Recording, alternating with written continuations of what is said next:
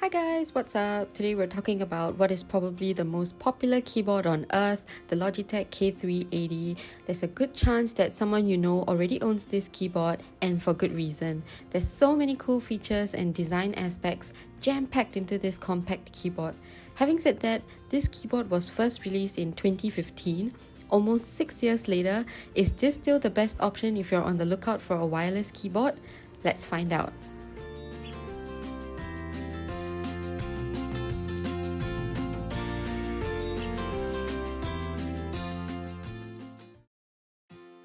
First off, this keyboard retails for about $40 and comes in a bunch of different colors. There's also the option to get the matching Pebble mouse with the keyboard. This is great if you like to have a matching theme with all your tech accessories. Operation-wise, it is very simple. The keyboard has a minimalist, sleek look with only the on-off button at the side.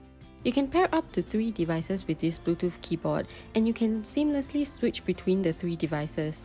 I use this keyboard together with the Logitech MX vertical mouse and have both devices paired to my work and personal laptop.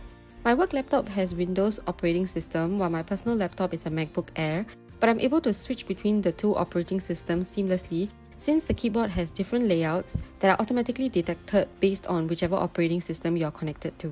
Next, talking about the battery life, I have absolutely no complaints. 2 AAA batteries are included with your purchase of the keyboard. I've been using this as my main keyboard for close to 2 years now and have yet to change the battery. I do switch off at the end of the day to conserve some battery, but there are occasional days where I forget to do that and the keyboard is switched on all day. Still, the battery is going strong. I think one of the main reasons why the battery life is so good for this keyboard is due to the lack of backlighting. So if backlighting is something that's very important to you, this is just something to take note of.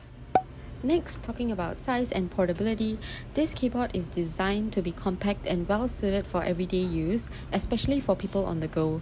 Whether you're working from home or you're shuttling between different work locations, this keyboard is so easy to travel with. I bought a faux leather case and have been using it when I'm traveling with the keyboard, and over the past 2 years, this has helped protect the keyboard and make it look relatively new. The K380 is also very light and doesn't occupy much space on the work desk.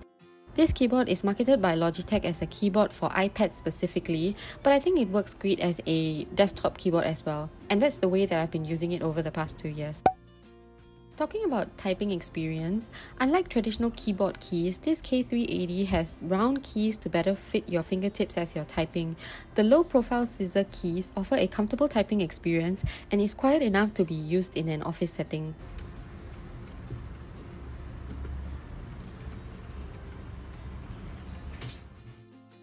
The keyboard is fitted with rubber pads on the 4 corners to prevent any movement as you're typing. This is just a personal preference for me, but throughout the day I noticed that I have the keyboard in different positions, and with the rubber pads it just makes it harder to move the keyboard around, so I placed a paper on the bottom to try to fix this. This is just a hack that no one asked for.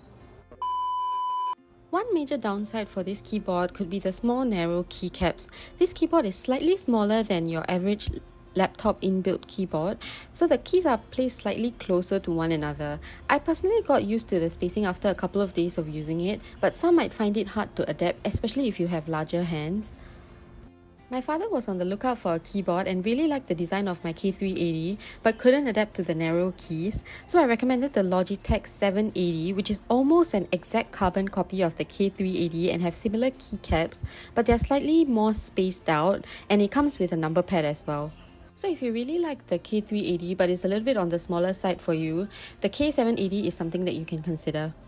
Another minor inconvenience is that the keyboard attracts dust particles and it's quite obvious on my blue keyboard, but then again this is a problem that happens with any other keyboard. I just have a paintbrush on my table to dust off the keyboard every now and then, and it works perfectly fine to clean the surface. Personally, the major gripe I have with this keyboard is that the caps lock button is not backlit. This leads to the occasional typing in caps, and this used to annoy me so much when I first started using the keyboard. Over time, you do get used to it, but this is a feature that Logitech could very easily incorporate in maybe the K380 version 2. Wrapping up, I would wholeheartedly recommend this keyboard to anyone looking for a minimalist keyboard with maximum function. Even after 6 years, there's a reason why this keyboard is still so popular. We have yet to receive another keyboard in the market that is this compact, allows for multi-device connections, and has a great design. The only thing that will make this amazing keyboard even better is if Logitech fixes the caps lock button situation and adds the option for rechargeable batteries in K380 launch 2.0 or something. We can only hope that this will happen, so let's wait and see. With that, we have come to the end of this video. Do leave a like and subscribe if you enjoyed. Catch you guys in another one.